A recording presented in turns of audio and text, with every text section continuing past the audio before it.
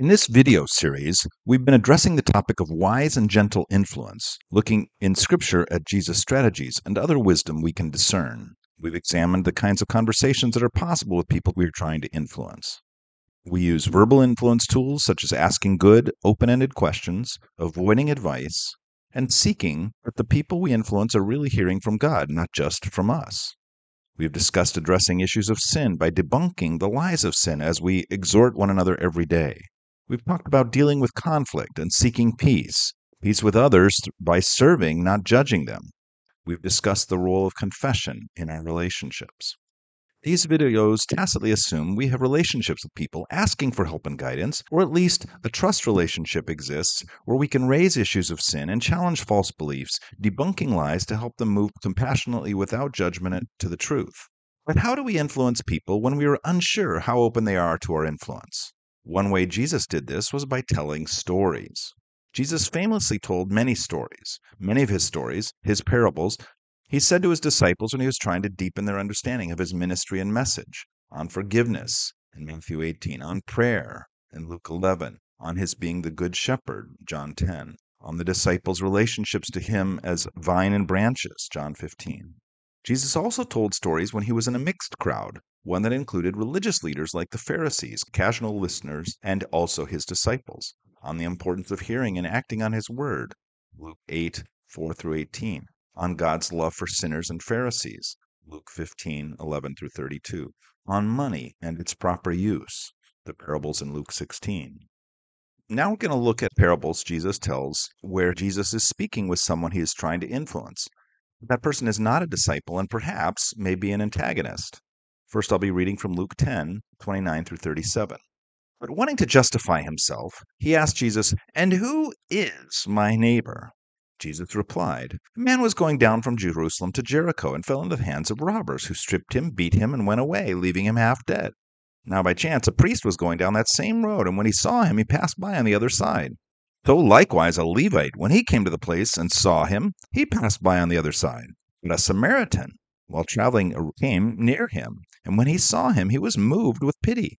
He went to him and bandaged his wounds, and having poured oil and wine on them, then he put him on his own animal, brought him to an inn, and took care of him. The next day he took out 2 denarii and gave them to the innkeeper and said, 'Take care of him, and when I come back I will repay you whatever more you spend.' Which of these 3, do you think, was a neighbor to the man who fell into the hands of robbers?" He said, "The one who showed him mercy." Jesus said to him, "Go and do likewise." Next I'll be reading from Luke 12, 13 through 21. Someone in the crowd said to him, "Teacher, tell my brother to divide the family inheritance with me." But he said to him, "Friend, who set me to be a judge or arbitrator over you?" And then he said to them, "Take care, be on your guard against all kinds of greed, for one's life does not consist in the abundance of possessions." Then he told them a parable. The land of a rich man produced abundantly, and he thought to himself, "What should I do? For I have no place to store my crops." Then he said, I will do this. I will pull down my barns and build larger ones, and there I will store all my grain and my goods. And I will say to my soul, 'Soul, you have ample goods laid up for many years. Relax, eat, drink, be merry.' God said to him, 'You fool, this very night your life is being demanded of you, and the things you have prepared, whose will they be?' So it is with those who store up treasures for themselves but are not rich toward God." What do you notice about Jesus' use of parables in these situations? In these cases, Jesus' teaching began as a response to a question initiated by someone else. Jesus seemed eager to influence the lawyer who approached him in Luke 10, and the stray complainer from the crowd who wanted him to intervene in his family's inheritance issues in Luke 12. He wanted to influence them and others who might overhear the exchange, but he hadn't built enough trust with them to make a correction or challenge pointedly. So he tells them each a story, and through this, he can help them at least make a first step or two across the bridge to understand his implicit, sometimes not very implicit, challenge to them. Each passage we just heard is well worth studying for the points Jesus makes with these non-disciples. But I won't take the time to cover all those great points in this context. I have a series of books called Sketches of Leadership, and in book 5 of that series, called Becoming Rich Toward God, I look at most of the parables of Jesus in the Gospel of Luke, and I delve into these parables and other parables in detail in that book. I encourage you to take a look at that if you would like to. But instead, I want to point out here that Jesus told some of his best and most famous parables in answer to a question from a person who at least was skeptical and not a disciple. This includes the examples we've just looked at, and also perhaps the most famous of all of Jesus' stories, usually called the parable of the prodigal son in Luke 15:11 through 32. You have likely heard pastors use stories in their sermons, in part to keep people interested because humans love stories. And in part, stories are used the way Jesus used parables. Those tracking with the stories are challenged by the story's point, while those whose hearts are distracted or distant see the stories wash over them. Jesus comments on his use of the parables in this crucial teaching in Mark 4, when he is teaching them about the parables. Reading Mark 4, just verses 10 through 12, and then again picking up at 21 and reading through 25. When he was alone, those who were around him, along with the 12, asked him about the parables. And he said to them, "To you has been given the secret of the kingdom of God. But for those outside, everything comes in parables, in order that they may indeed look, but not perceive, they may indeed listen, but not understand, so that they may not turn again and be forgiven." He said to them, "Is a lamp brought in to be put under a bushel basket or under a bed, and not on the lampstand? For there is nothing hidden except to be disclosed, nor is anything secret except to come to light. Let anyone with ears to hear listen." And he said to them, "Pay attention to what you hear. The measure you give will be the measure you get, and still more will be given you. For to those who have, more will be given, and from those who have nothing, even what they have will be taken away." The disciples have just come to him to ask about a confusing set of parables he's told the crowd. The 12 and some others clamor for clarity. Before giving them anything else, he says they have already been given the secret of the kingdom of God. He divides the world into two groups: the insiders, like them, and those on the outside. The outsiders hear the parables but don't understand, or they might turn again and be forgiven. The insiders, who also don't understand the parables, get explanations pointing to grace, forgiveness, and salvation. Now, why wouldn't Jesus want outsiders to be forgiven? It seems clear that he doesn't. He speaks in parables and figures they don't understand. How will they ever come to have forgiveness? No, Jesus doesn't want outsiders to be forgiven. Instead, he wants them to become insiders. He wants them to come to him and ask questions. That is why those who did exactly that are the ones with the secret of the kingdom. He tells them, pay attention to what you hear. Those who do pay attention, who listen well, who ask questions and struggle with implications are the good soil, and their efforts will be rewarded. Those who give little effort or attention receive little teaching and understanding. And in fact, over time, they lose even the little that they have. So stories are great when trying to influence a mixed group with people who trust us and people who don't as much, or when we're talking about sensitive topics that may raise tensions as we raise them. For example, several times I have taken the initiative to speak with male friends about their struggles with sexuality and pornography.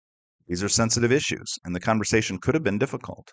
I raise the issue in these cases by mentioning first my own struggles in this area, opening the door to a two-way conversation that could be challenging or at least revealing. When I have done this, I found that my story, in which case I can communicate my own compassion for sin in this area and hope for healing and relief, opened the other person to an honest and helpful conversation. In my previous video on gentle exhortation, I talked about debunking the lies of sin as an application of Hebrews 3, verses 12 and 13.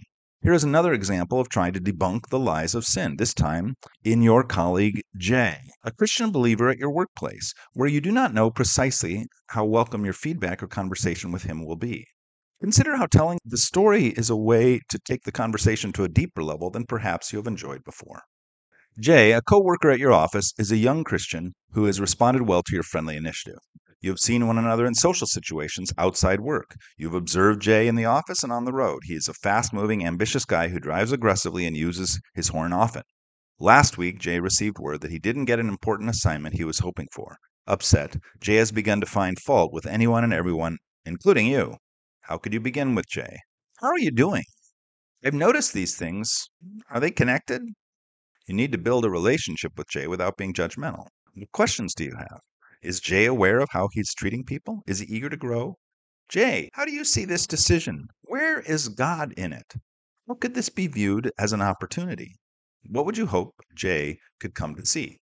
Jay's anger, impatience, entitlement, and or jealousy. I would want him to see the way sin has deceived him to believe that it is possible for God's good intentions for him to be thwarted by someone else's decision regarding his career. I would hope Jay can see God is allowing him to trust him. How might you reflect what you see in a hearable way? You likely have your own story of an initially disappointing event that was later revealed to be a work of God's grace and love for you, though you didn't recognize it at the time. After you express compassion over his disappointment and share a similar story, you could follow with something like this. Jay, I'm praying for you that you'll be able to see how God is at work for your good in this job. I think you'll enjoy it more, and that enjoyment will produce better results for you than your current evident frustration. If you sense that Jay is resistant to your initiative and not eager to talk about things, your conversation will not likely go very far. If he hears your story and quickly excuses himself, I think you have your answer that he doesn't have ears to hear for now. Of course, that might change in the future. But if he asks about your story or relates in a way that he shares more, or if Jay thanks you for your interest and perspective, all these are signs that perhaps he has receptivity to your influence and is open for more. More words, more expressions of confidence in God's work, more thoughts about how to embrace a different posture toward his past and his likely future disappointments. Of course, there is a danger in telling stories. Most of the stories Jesus told were short. They could be told top to bottom in 5 minutes or less. If I tell a long, complicated, detailed story focused on my past and experience, it may become clear to the listener that this story being told isn't really intended to help them understand their own situation, but just a chance to draw the focus to myself and either my sorry state or my heroic actions. This does not help anyone, and certainly is likely to undermine our efforts to listen well and gently influence our friends. When you tell your story, keep it short. If the person has ears to hear, then perhaps they may ask you for more details or more of your reasoning or for the end of the story. In that case, those who have can be given more. When we, as disciples of Jesus, seek a wise influence in the lives of others, we will ask God for wisdom as Solomon did and the book of James counsels. We will begin to see the opportunities we receive all the time to use our words to influence others for good in a wise, gentle fashion through questions, stories, and invitations to receive more. I just have a few questions for reflection. First of all, if you're a parent of a teenager or trying to influence a beloved person in your life who nevertheless is not reliably open to your influence, telling stories can be an effective door of entry into a deeper conversation. How have you seen this be true in your relationships with such people? Secondly, who are the people with whom stories might be a good entry strategy for an influential conversation? What stories do you have from your own life, from scripture, or history that may be helpful?